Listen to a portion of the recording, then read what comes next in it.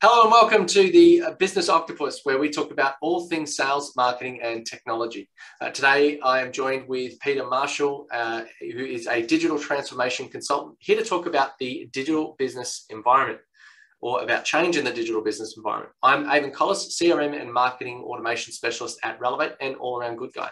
Welcome, Peta. How are you going? Good, thanks. Thank you for having me.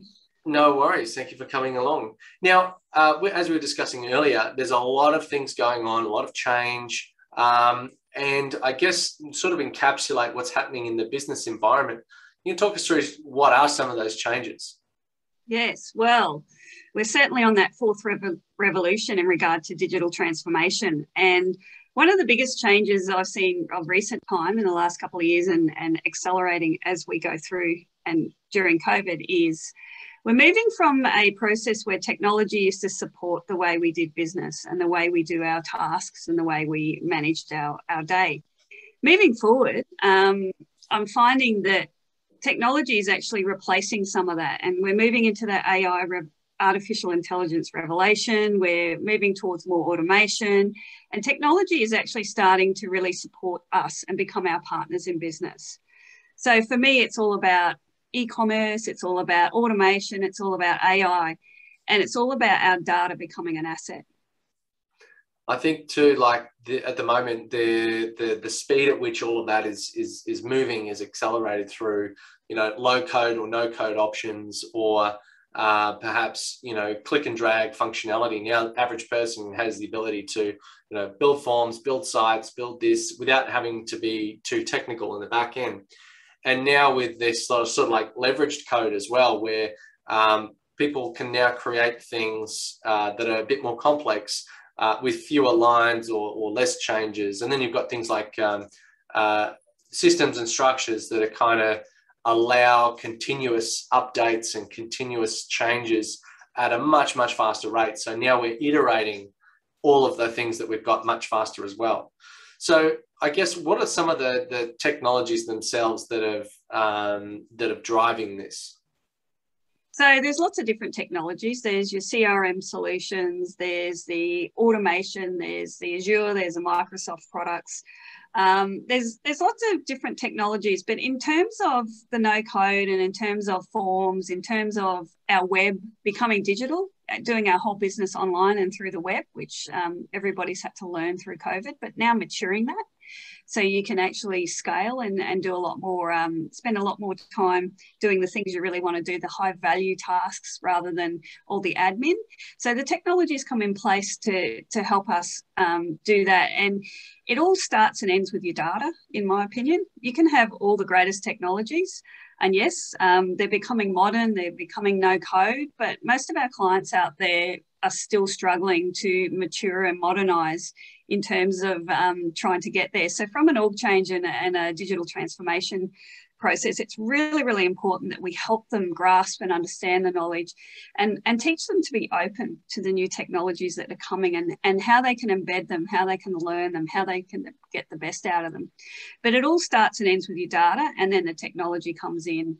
If you can actually see your data as an asset and the second biggest asset to the services you're providing or whatever your business is, data will help you transform and keep up and digitally disrupt for the next 10 years. If you've got dirty data and you don't care about it and your people don't care about it, you really are going to get left behind. And that's what we say today is different tomorrow, but data is data, and it's going to be important from here on in. I think too that once upon a time, people were very much constrained, like the humble text message was, constrained by the number of characters that you could have. You couldn't do images. You had to keep it very, basic just to get it over the waves. But then people got creative with, the different sorts of symbols and things to make little patterns or whatever on the screen. But now we're far less constrained by that. We've got supercomputers that can process more, internet that can transfer more, and hard drives that can store more. And then you've got a higher collection rate because we're just generating more data points, like smartwatches that people wear are now picking up the movement, the speed, the geolocation, and sending that back somewhere. Your washing machine can be plugged into the internet and potentially tell you when it needs a new part. all of the Internet of Things. I think people really don't understand the scale of it, particularly like now you've got fridges that can order your groceries online. You've got, I think, wearables that can tell you when you've got enough calories in your system and then can trigger other things in weight loss apps or whatever. And when people sort of understand what can be collected and the fact that, now we don't have to give someone a 20-page questionnaire, we can inference and understand information by maybe using hidden fields or extra information based on where the data was collected, how it was collected, the type of environment that person was engaging in order to provide that data to you. That can all have a lot of power in being able to say, all right, well, more people fill out forms on websites than they do in person on iPads. So then you change the investment. Or if you want them to fill out on iPads, then you change the investment that way. So, there is a hell of a lot more data and a big move to e-commerce as well. So I guess with so much data, and yes, it's easy to collect, what are the impact on businesses and business owners? So the impact on having good data and being able to manage that data is obviously there's a lot of rules coming in around what we can and can't do with the data we collect in terms of keeping it private, meeting all our data governance issues around that. So that's the first and forefront, which every solution that we talk about or we implement or lead in will always meet those guidelines. But in regards to the data, what it allows you to do is, recently there was a client that I was working in the legal industry and they were bringing a brand new CRM solution in. As part of that solution, they had a lot of data entry people who were pretty much filling in forms for the memberships and things to do with the legal industry and the regulation requirements and things like that to get your accreditation to be a lawyer and all of those sort of things. So what they did from a CRM perspective is, we actually moved the data to a digital online form where the client could self-serve and input their information each year to update or renew or do all their changes online, which most clients like to do because lawyers are busy during the day, 24/7 in court and all those. So being able to do that in their own time was a great idea. What we would do with the back-end staff, though, in terms of data entry, we would put them into those higher value jobs where they become more about regulating the quality of the data, making sure that the rules were being met, and less about the data entry. So there's always those opportunities to get return on investment and get your people back to the value add customer stuff or important stuff rather than the admin tasks. And when you have good data coming into your system and you can do all of those automations to help your life become a lot easier and then transform your business and your FTE to more high value jobs, because the automation is never going to replace some of those things that we need to do in terms of customer relationships, in terms of making decisions, in terms of lots of other things. As much as some of our geniuses would like to think they can, it never will, in my opinion. It's funny you mentioned that. I had a discussion with a business owner the other day, and they said, why would I pay X amount a month for a license when I can get someone at $20 per hour to come in and just do the data entry? Like, well, yes, you might pay, even if it's an expensive platform that automates a lot, that's a couple of $100 a month, you're probably paying a few $1,000s a month for the employee to be less efficient. And, the amount of data entry we were talking about was several hundred kilos of paperwork in this office space that is actually needed to be processed. So yeah, we can put on 20 staff at, maybe $1 million a year in salary potentially, even if $500,000 in salary. Or you can put on some software and it'll be $5 or $10 grand a year. Yes, there's a cost to it, but there's light at the end of the tunnel. And particularly when you're talking in volumes. So what about data as an asset? Like, how do people quantify that? So for me, data as an asset data means so many things. Data helps you report back to your regulators and compliance if you're in that sort of an industry. Data helps you put a service model on your solutions to make sure you're getting back to your customers in a timely manner when they have inquiries or when they place orders, making sure you can automate a service model on top of that data and keep that customer engagement happening just through your data. Your data allows you to report analytics. Power BI is a big thing, and the reporting analytics, and it's very exciting. I'm working with some clients on that at the moment in a big data world. And it's just amazing what you can do in your reporting and your enterprise analytics, and drilling down through your data to look at what are your business problems for today. And, oh, I better go down and have a look at that. Or look, what's spiking here? There's an opportunity to grow our business here because we seem to be having a gap. Data allows you to do so many things at your fingertips. And if you get some really good reports built and dashboards that are easy to use and easy to read, and you understand your data, you will out-lead everybody, and you will digitally disrupt out in the real world, because it's amazing what these reports and data can do. Data allows you to automate. It allows you to meet your compliance and regulatory. It allows you to get effective reports. It allows you to report on your performance to your clients. It allows you to put a service model in. It just goes on and on and on. But what I want to do is make sure we don't scare people away, because it is a journey. It is a transformation. And there's a lot of technology out there and a lot of people hungry to get you on board.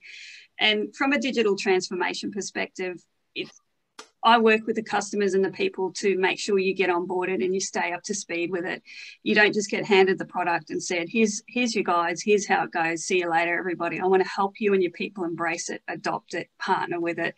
That's what digital transformation is, because once they become open and not threatened by technology, they will embrace it, they will partner with it, and they will take you to places that you never thought you could go. Yeah, and I think that you're talking about having your finger on the pulse and really understanding everything that's going on. And I know that there's one platform that we're working with and partnering on where once upon a time, or most businesses probably have their financial data is like 30 days old or something like that. So the sales from the first day are only just coming through after the end month close, plus a few days for the administration, and then for that report to get back to the business owner. But with some, financial systems, you could do daily closes that also take into consideration all your accruals and reversals, if you know anything about accounting. And so you get a finger on the pulse of, all right, we're a bit short this month, let's bump up the sales calls.